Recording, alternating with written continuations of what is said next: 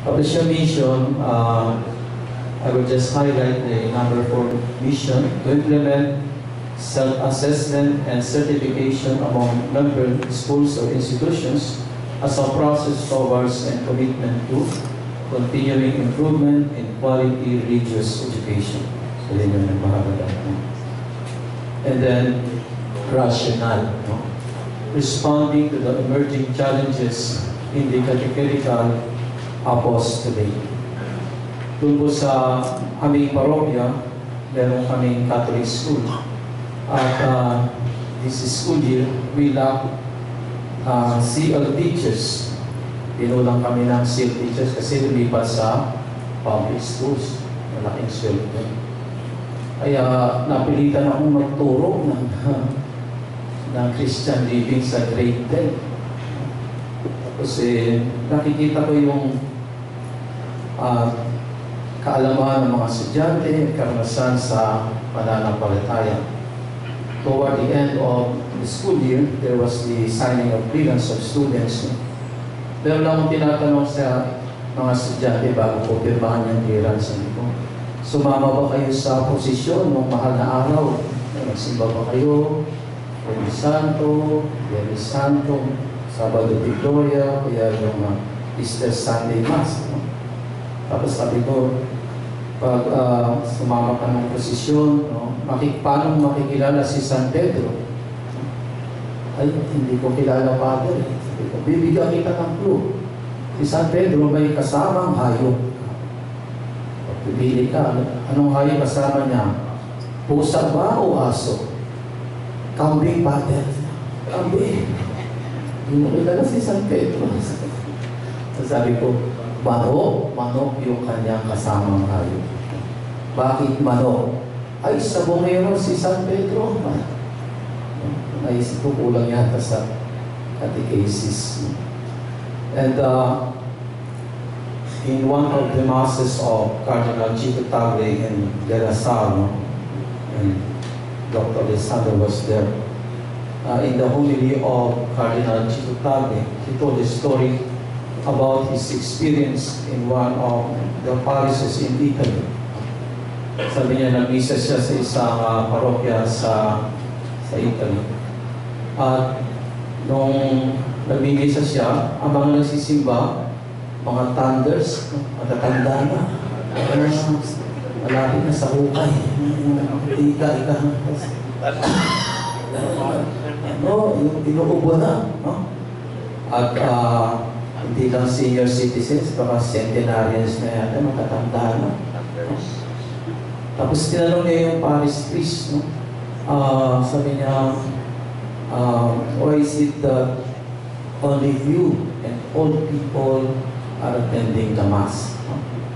At sabi ng parish priest, that's also my question. And I am the youngest priest in the whole diocese. How old are you? 76. 76 na yung parish. Siya pa yung pinakabata sa buong diocese doon. And the basic question of Cardinal Chico Tagle was, what happened to the transmission of faith? So the role of the catechist is very important.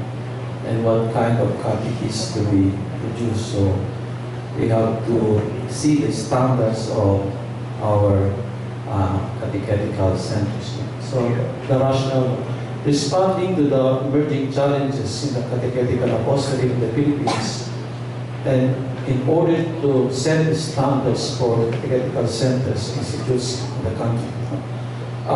In our diocese, we have a big problem on the number of catechists and CL teachers in Catholic schools, especially with the incoming senior high school. This school year will start grade 11. So, kailangan pa ang dagdag na katekista. Hindi lamang sa public schools, kundi pati sa Catholic schools. We need more catechists, we need more CL teachers, and we need to prioritize the catechetical centers, especially the standards. And the Association of Catechetical Centers and Colleges with Religious Education established a certification process for catechetical centers and institutes based on the guidelines of the General Directory for Catechesis, which lists the three dimensions of formation as knowing, being, and doing. Yan yung advice ni Father, ni Father Tex. Knowing, being, and doing. The requirements for certification focus on content of the curriculum. Kaya yung program napakahalaga. Spirituality and competence of the formator and student catechist. The pedagogical formation, practical, and communication formation. So, yan ay napakahalaga. For the conceptual framework, you can see your handout in your kit. Pakitingin na lamang po, no? Kasi medyo malabo ito sa PowerPoint presentation. So, what it encapsulates the whole template for certification is new evangelization.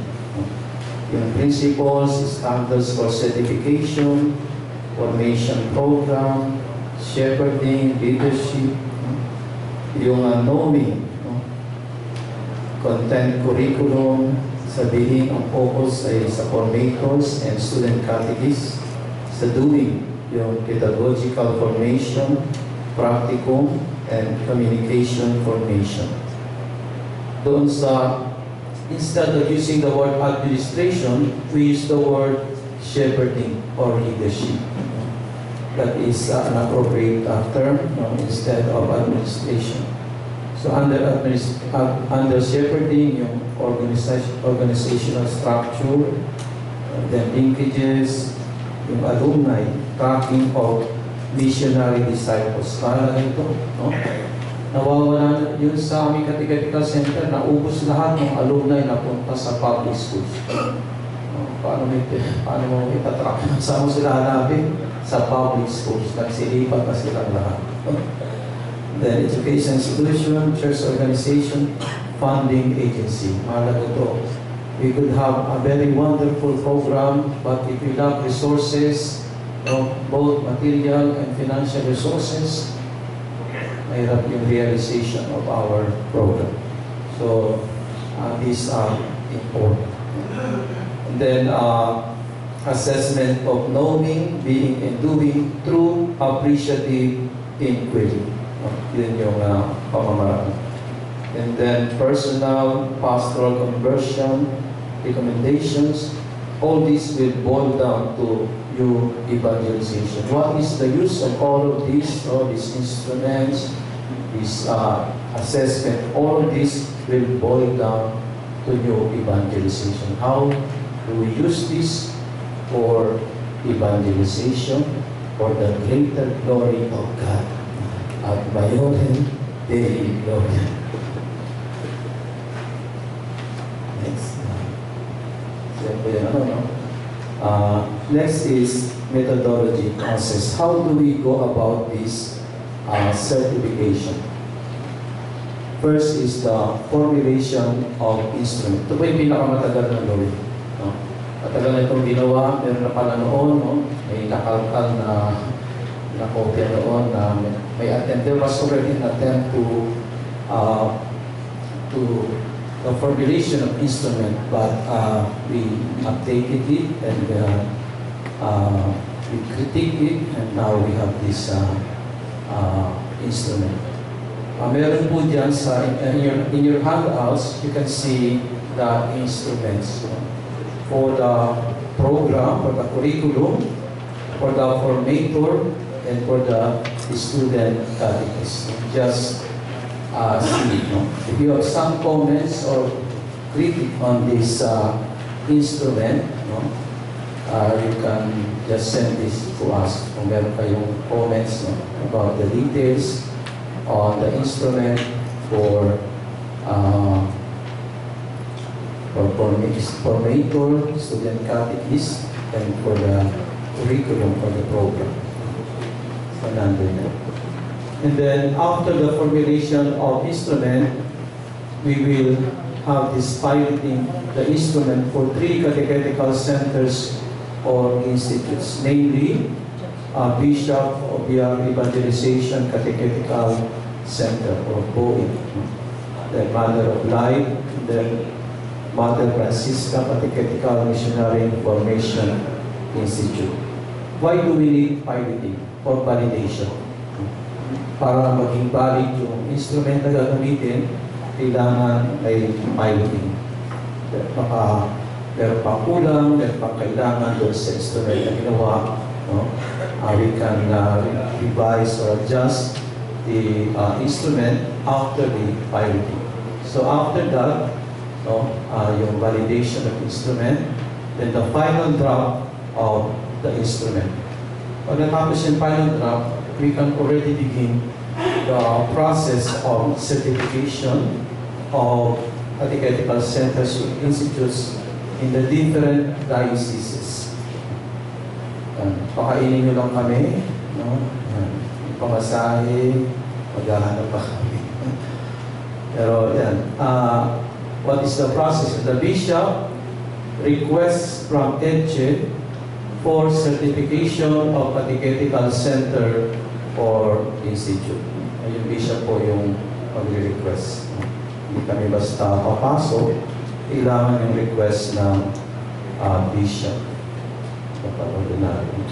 And then the self-assessment, self-appraisal, or self-survey. We will be sending papers on what things to prepare, including the instrument, para hindi na kayo abahan o ano mangyayari, para alam niyo na kung ano yung gagawin. At maganda, tapusin niyo na. Para pagdating namin, approve na agad. Pag naihanda niyo na, no? If you are able to prepare all the necessary things, no? The facilities, the program, including the formator, the student catechist, and everything.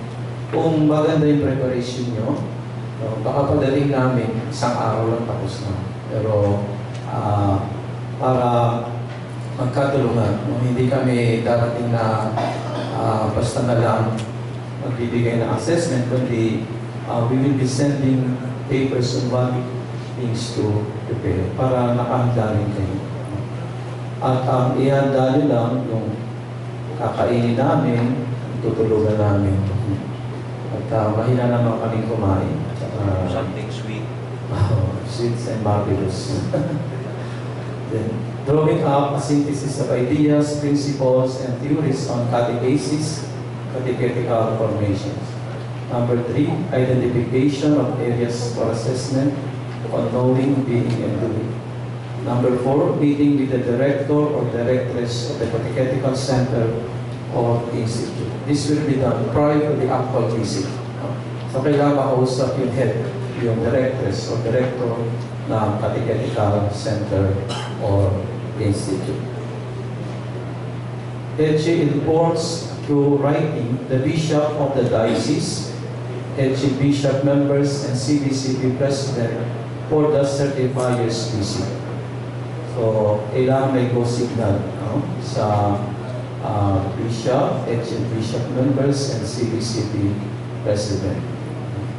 Then yung approval of EDCHE chair, no? Si Bishop Pobe, to commence the actual visit of the certifiers. Pag okay na yan, so, actual visit of a team of certifiers. Marami na kaming teams. No? May 3 team na yata tayo. No? Meron na kaming teams na binuo. No? Pwede sa Luzon, iba sa Visayas, or Mindanao. Number 1, assessment on knowing, being, doing. Then, interviews. Si Monsignor Jerry, pagka-bishop siya, mag-interview.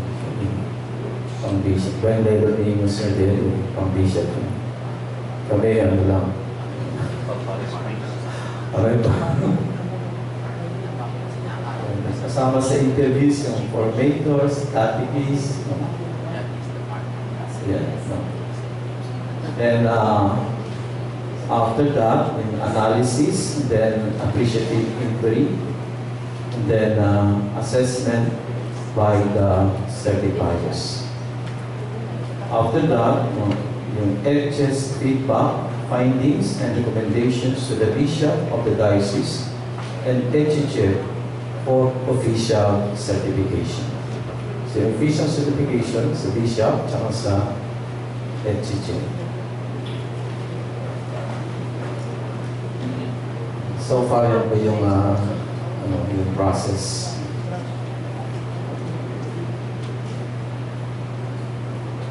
If you have any question or violent reaction, tanongin nila si Dr. Pilar, Sister Rhea. Lahat ng violent questions kay Sister Rhea. Kay Dr. Alexander. Lalo na sa aking advisor kay Father Lene Tigas na. At kung di namin kaya, si Somosierra ang sasalog lahat. O baka siya ba magtanong?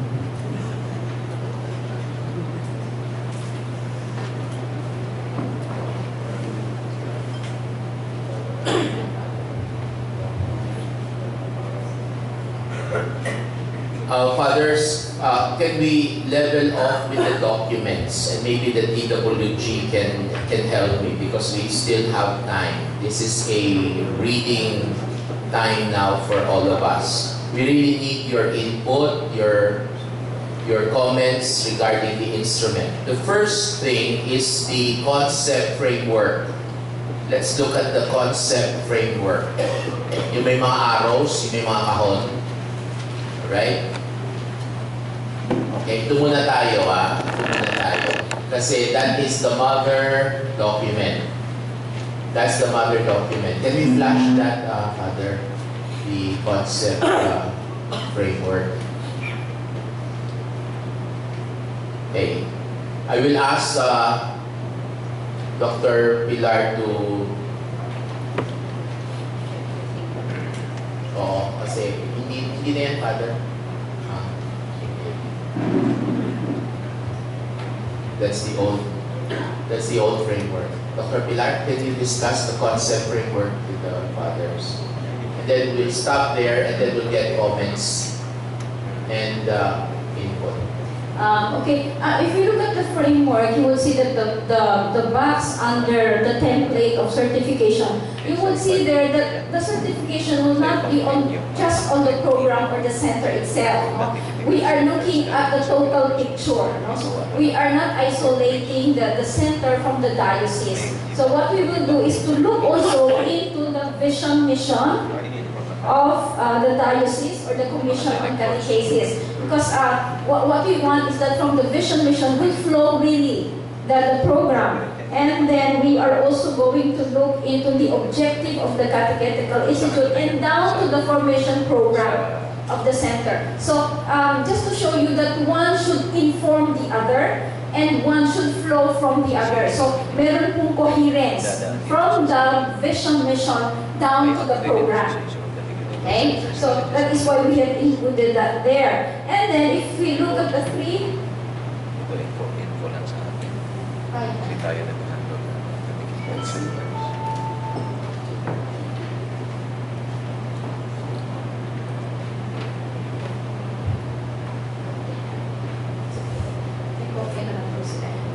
okay, so unfortunately nakalimutan ko po yung connector ko. Thank you po. Kaya hindi ko ba, but harness, pwede na po yung recently, Father. Okay. And then also, you will see there the three boxes of knowing, being, and doing.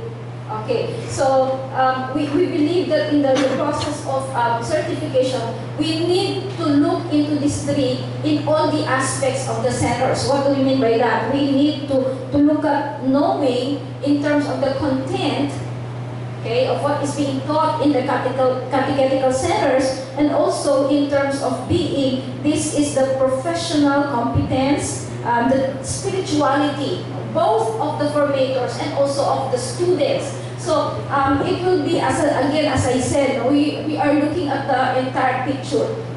We are evaluating the program, the formators in a sense, and also the students. Okay, that's why in this process of certification, there are two very important principles that we follow. First is the principle of reflective assessment. ano po yung reflective assessment. Just like in reflective teaching, there will be self-survey, whereby both the formators and also the students will do some reflection on how the catechetical ministry is conducted in the center. So both the formator and also the student, this is the reflective part of the assessment. Then we have in psychology, we have the so-called 360 degrees evaluation, meaning that all the stakeholders will be asked to, let's say for example, the students will be asked to evaluate the formator will be asked to evaluate the students, and all the other stakeholders within the center. Now we don't want this to really be to appear as some kind of just like a Damocles sword hanging over your head. No? As I emphasized a while ago, it will be some sort of an accompaniment. Okay, in order to really help us better our work in the ministry. In the first place, this idea of certification came upon when there were catechetical centers who wanted really to have the certification because they want to know if they are really responding to the call of the ministry in the way that they should. Okay, so this is more of an accompaniment, a service that we are giving to the catechetical centers. Now, a very important part of the framework, again, if you look at the right side under shepherding, here we have the organizational structure. Because even if we have the vision, mission there, if there is no infrastructure that will support the programs of the center, then nothing will come to fruition. So it's also important that we have the organizational structure there. Okay, now in the organizational structure, you will see that there are a number of things included, like the human resource. Okay, the ancillary resources or the ancillary services that must be present. Okay, because we are maintaining a center, and it's important there are also ancillary services. Then we have financial, very important. The physical facilities like the chapel, library, and laboratory. We do recognize that it's not easy to maintain a center. There must be a steady flow of finances in order for the center to be sustained. That is why in the process of assessment, we may discover some ways of finding resource mobilization or helping the center find some funding in order to sustain it in its operation.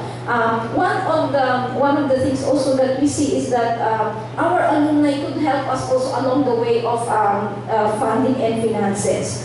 Okay, and then you will see there at the end what we want is that personal conversion and eventually new evangelization. So we are going to give a certificate, and at the end of it all, we are going to give a certificate which will be good for 3 years. Okay, it doesn't mean that when the center is given the certification, it will be forever. Because what we want is that to sustain the growth and the development of the center. So there might be a need for us to make a visit again, or the team to make a visit again after 3 years that you've had your certification. May tanong po ba?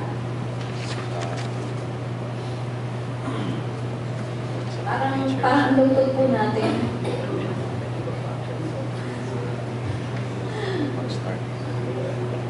May tanong po tayo. Meron po bang bumabagabag sa ating isipan at damdamin regarding the certification? May gusto po tayong linawin? Yes, Father. Sige po.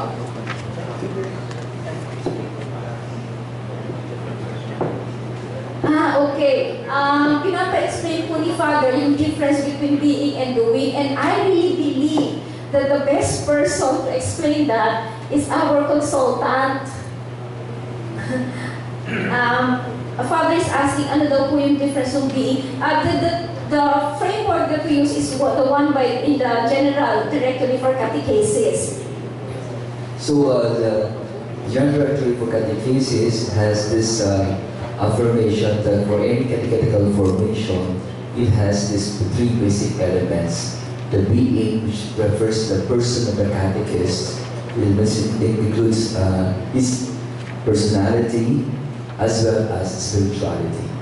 And then the knowing is the content part, the knowledge part that is required of any catechist, both covering scriptures and then catechetics as such, the science of catechetics, and then the truths of faith, as well as human sciences, because catechesis is an interdisciplinary ministry as well as catechetics is an interdisciplinary science.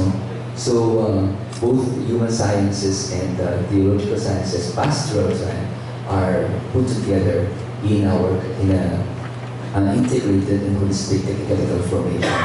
And then the doing is we refer to the methodology and the pedagogy that is passed on or taught to the catechists. So these are the three elements, three dimensions, so to say.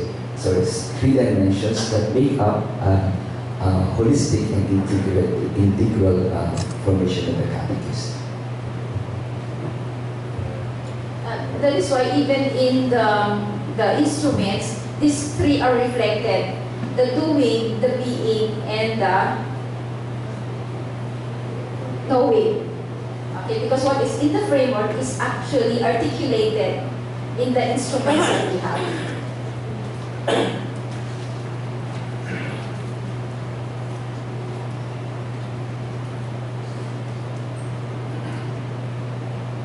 So, like for example, may I just invite you to look into the instrument for the formators. We have that there, just to show you how the knowing, the being, and the doing are articulated in the instruments.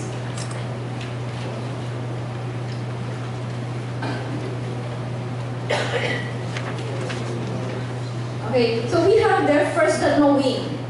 Okay. In the knowing, you would see there that there are a number of items that look into the knowledge that the formator must possess rather as formator of the catechetical center. So here we have knowledge of the content, the scripture, truths of faith, catechetics, and human sciences. What we did is to strike a balance, okay, in terms of what knowledge should be there, or knowledge that the formator should possess.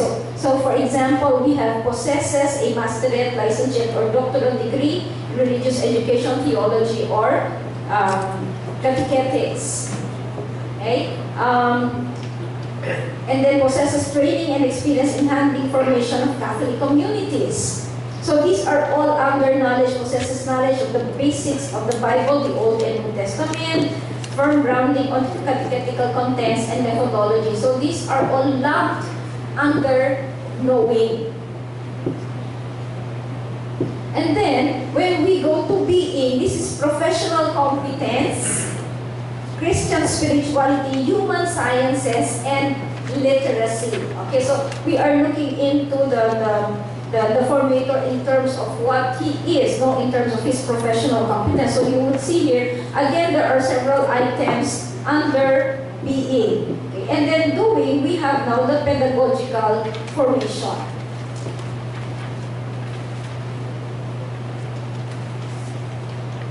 Okay, so now that is how the three aspects of knowing, being, and doing are articulated in the instrument. It's Father. Just follow up.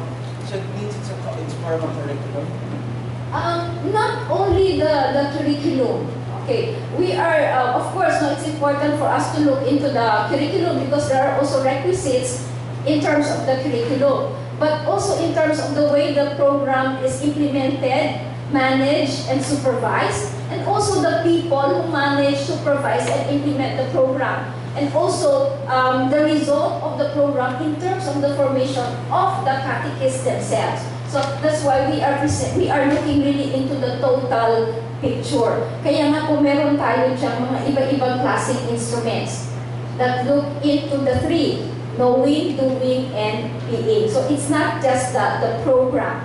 Because the program itself will not be implemented or will not run if the formators and the other people in the catechetical center are not really equipped with the knowledge, the skills, and the values that are needed to run the program.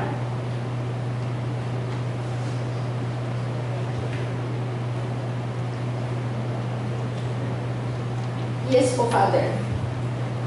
You also have an instrument for the recipients in order to evaluate, for instance, the formators or the recipients, according to you when you were explaining a while ago, part also of the assessment is the feedback coming from the recipients themselves. So do you also have an instrument which intends to gauge also, for instance, the features of the work? Opo. Ang makakasagot po niyan, It should be answered by the students. aha, okay. Sabi nga po natin yung method natin is 360 degrees. No? So the students should be given also an instrument that will facilitate their assessment of how the formators and the different personnel in the center implement the program in order to see if it is effectively implemented, in order to see if the program really responds to their needs as future catechists. So meron din po tayo niyan, Father. Ms. Sander, perhaps you can add to what I said. As Father.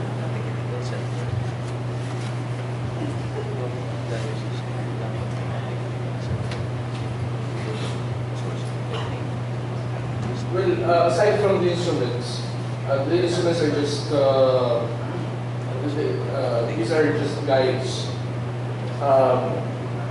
Part of the assessment is basically interviews interviews with formators, students, alumni, and other stakeholders.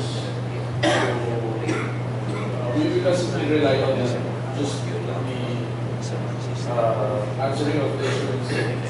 Interviews will be done, and other. Yes, Father. Just to add the methodological process, those of you have experienced undergoing accreditation through PASCO, you realize that there are some PASCO requires a lot of documentation. So bago dumating yung accreditors, kailangan natin lahat yung documents. In fact, I think you have to submit probably in their office tapos and then they come with all the documentations. For this certification, the team decided that we will not put so much weight on the documentation as this would really burden the center itself, no? But rather on the interviews and observation that the team would conduct with the different people involved in the running of the center and the formation of the catechist. So it has more personal touch. The whole process more personal touch than that of the PASCO. So because you do not want to come in the center as if this is a body that gets into a kind of investigate everything. Rather, as Dr. Pilar has been insisting, we would like to just journey together with the catechetical center so that the service that the center gives to the catechists will be such that the catechists in turn will render the ministry quality service.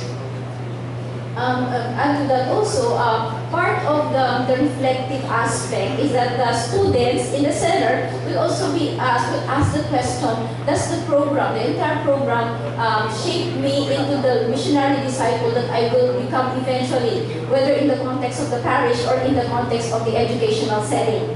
So in that way, your reflection opinion would lead the student to look into and reflect on the program. Is it adequately preparing me eventually for my work as a catechist, whether it is in the school setting or in the parish? So meron pong ganyang klase assessment.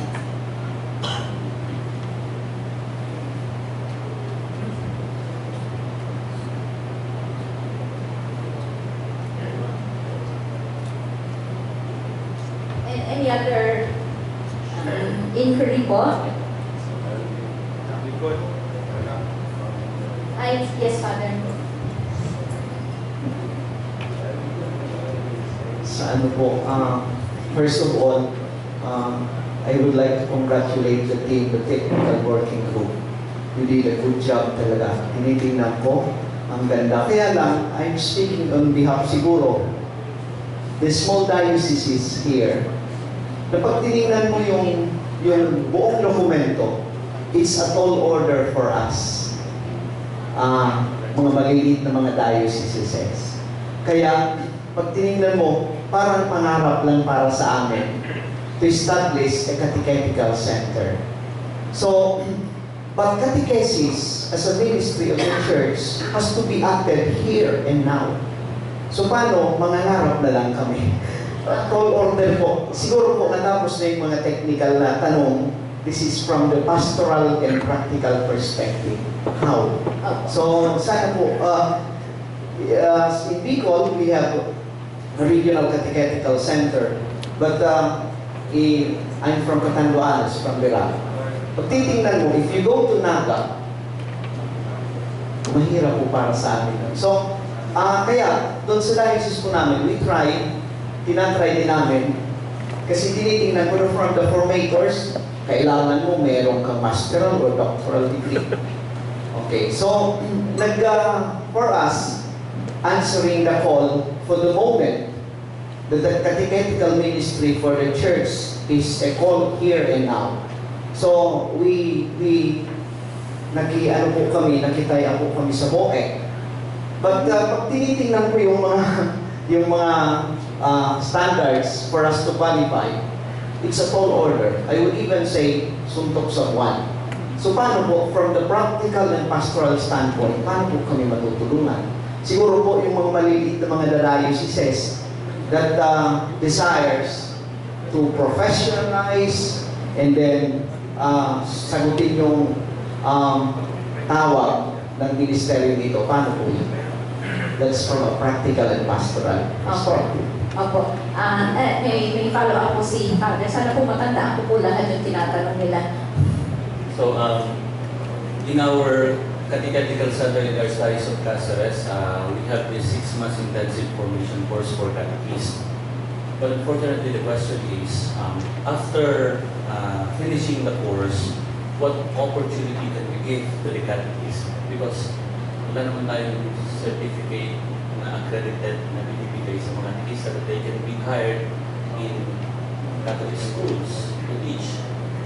So, ano po, after accrediting sa ACRE, is ACRE accredited in SHED para makapagbigay tayo ng certificate that we give more opportunities sa mga nagtatapos sa catechetical centers.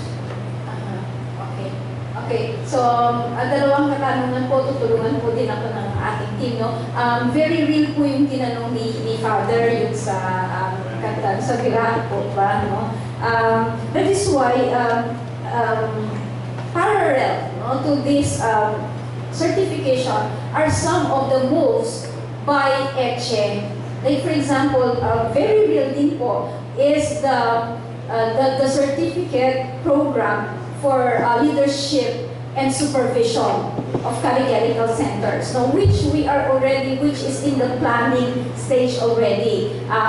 This will be under the auspices of ECHE, but LaSalle is very much willing to help us unfold or unwrap the program. Now, the aim of this is to really help catechetical directors, priests, no, in the dioceses in charge of catechesis to acquire the needed competence in order to effectively unfold or run the catechetical program in the diocese. Okay, so isa po yan sa mga steps because we do realize that not all of those in the ministry really would have the preparation for such ministry to run effectively, manage effectively the ministry. So magkakaroon nga po ng program yan. So you would see side by side, we do realize that particular need. That is why we are conceiving this particular program to address the need of formators and also those in charge of catechesis in the diocese. So, at the end of the program, it's a 10-day program,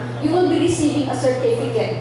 Okay? It's like, how can you be an effective leader of the catechetical program or the center in your diocese? So may mga iba-ibang, there are several topics that will be included in the 10-day training program. And at the end, you receive the certificate. So that is one of the ways, okay, that we perhaps could journey with you. I think I also have to emphasize the journey aspect. No? Before putting to certification, perhaps what you can do is really to assess itong particular area na ito, itong particular diocese na to. What are the needs first of this diocese? Because we cannot really jump into certification right away with nothing to certify. No? So perhaps before the certification, meron pong assessment talaga. Ano ba ang needs? No? In line with that, again, a parallel program is a study on the shape of catechesis in the Philippines. That is also in the camp. No? We are going to look into the catechetical situation in the country. This will be a research be undertaken naman in partnership with the University of Santo Tomas. We are partnering with the major Catholic universities because we know that ETSE alone and us alone we will not be able to accomplish this. Now, looking into the shape or the status of the ministry will help us also see ano ba ang nangyari on the ground. So that if ever we dream, we keep our feet planted on the ground. So meron po mga parallel steps that we are doing. It's not only, that is why I always emphasize, we do not look at certification in isolation, but always it touches base with the other plans of ETSE and also the plans of ACRE. Somehow to address your concerns po. Okay. Yung second, yes, Father, thanks. Father gave a very valid question about the pastorality of this certification. Tama naman si Father, kasi iba-iba naman catechetical centers are varied in terms of resources, in terms of possibilities, no? So precisely, if you look at the instruments, it's an open instrument. There are no real set standards that ito dapat lahat. Practically, that's why we emphasize the interviews and the dialogue between the dean and those involved in order to come out with realistic assessment of where the center is. And in that way, the picture can help ETSE come out with possible helps or, as Dr. Pilar mentioned, some programs, but mas medyo matataas pa yung programmer niya eh. Pero baka siguro meron pa talagang kailangan talaga ang ibang centers. That's where we dialogue. Because I think we are very much influenced by Pope Francis' way of doing pastoral ministry. There are the ideals, but the ideals are not supposed to be to make us kind of afraid to move on, but rather they're just simply there to challenge us. But the real program or action is where what is the situation, and the team of ETSE aims at helping the center to come out with this clear picture of their situation at the same time. Help each other. So it's really more really accompanying and at the same time educating enriched by what the situation in order that we are really moving towards this what we call the evangelization that is trying to do the ministry with more renewed energy and enthusiasm. So it's not really. Hindi ka talaga punta ng paas, talagang meron siyang hindi.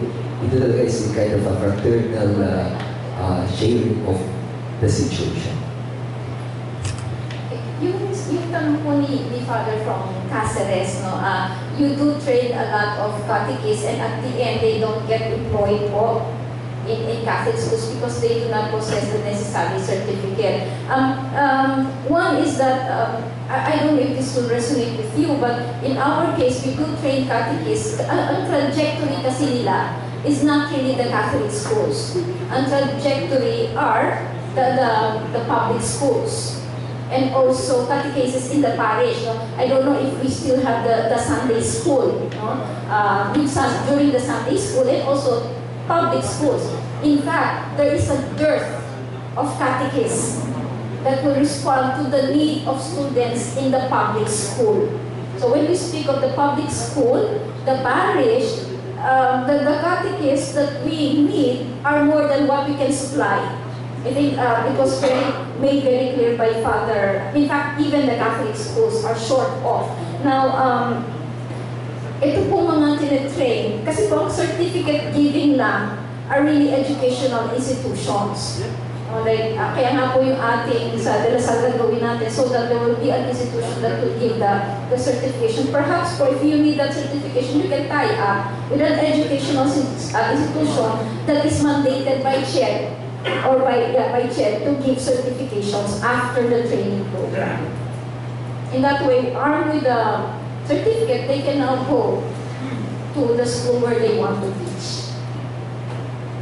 Yun po yung, if I may just mention, that is what UST is doing now. We have our Credo program where we reach out to schools, train them in catechesis, and then afterwards give them a certificate, stating that they have gone through the program and now they are certified catechists.